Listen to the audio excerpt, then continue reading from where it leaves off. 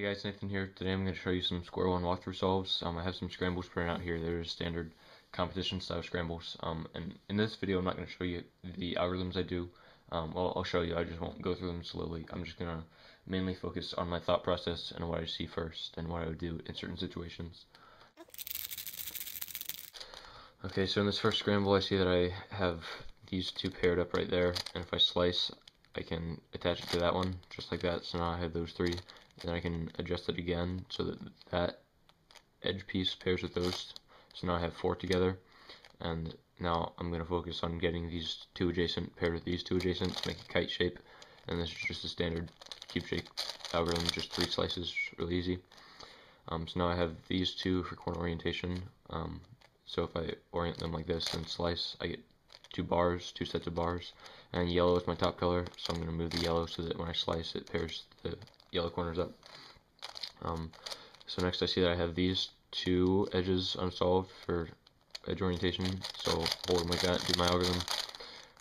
Now I see for this I have no parity for the CP because the top is just standard H perm and the bottom is a J perm, so they're both standard 3x3 algs, and so, or 3x3 cases rather, and so I know I don't have parity.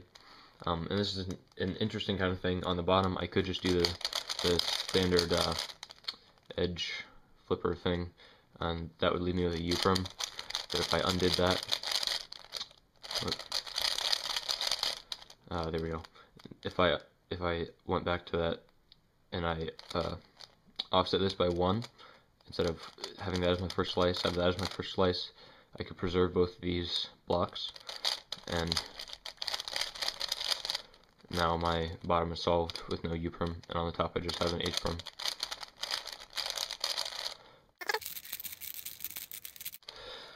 Alright, for the second one, this is a pretty dreaded case for most people, but it's actually really fast, I think.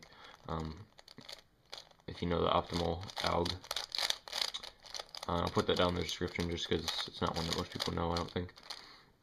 So now that that's done, I have my two unsolved corners for core orientation, and these are already oriented, so I can just slice and make the two bars and put the yellow on top again. Now I have these two unsolved and these two unsolved, and so I will do the algorithm to solve those. So now I see on the top I have kind of looks like a J-perm, but these two edges are switched, and so I know that that has parity on top, but on the bottom it's just two adjacent corners, so that's parity as well.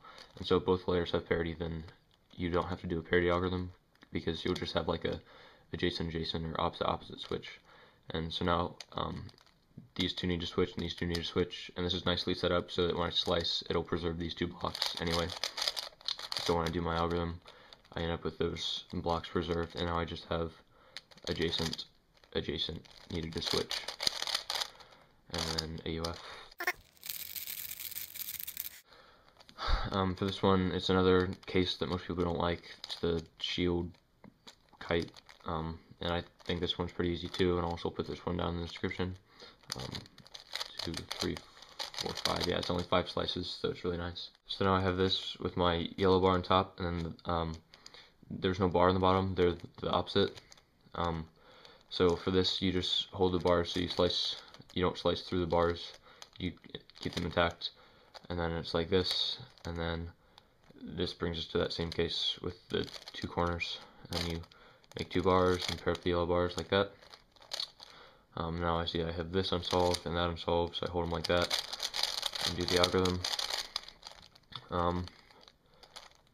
Okay, now for this I see that on the bottom it's an opposite switch, and on the top it's an A-perm.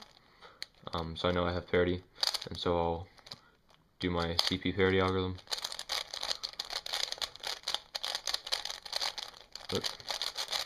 Like that. Now I have an adjacent switch on top, and so I'll just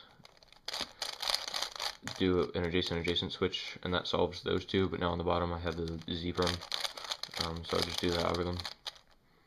And now for this, instead of, I have this that needs to be flipped around, and if I did the standard algorithm like that, I would have two layers I need to align. But if I move the bottom instead, then the top stays where it is, and I just have one move to do. So that's a little trick for that.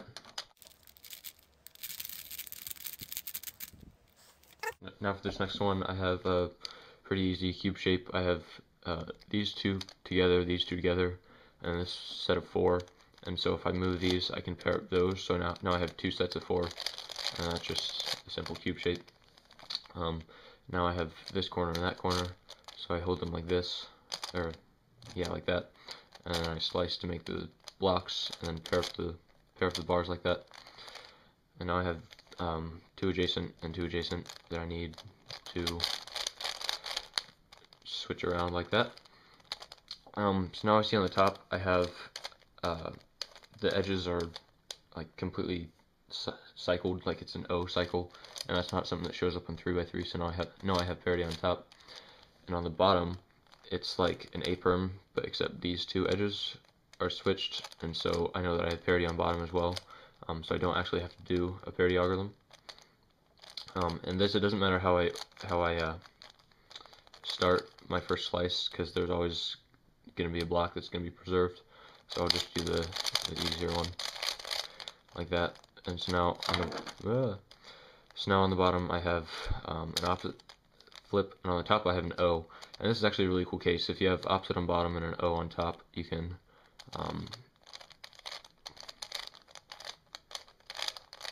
do that, and I'll put that algorithm in the description. So that's pretty cool. Of course.